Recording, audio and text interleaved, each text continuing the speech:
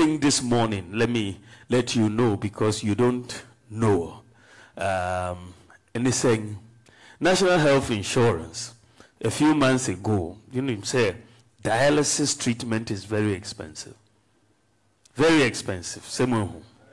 And we said this, and for some reason, a lot of our citizens are getting kidney problems.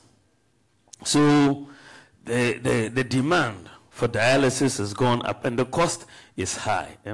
So we talked to the president and then we said, look, government has to intervene through National Health Insurance.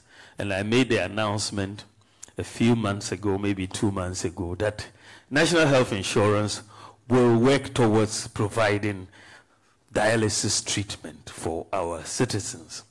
And so the good news is that today, 3rd of June, dialysis treatment for everybody under 18, everybody over 60 is free in Ghana under National Health Insurance. Everybody under 18, everybody over 60.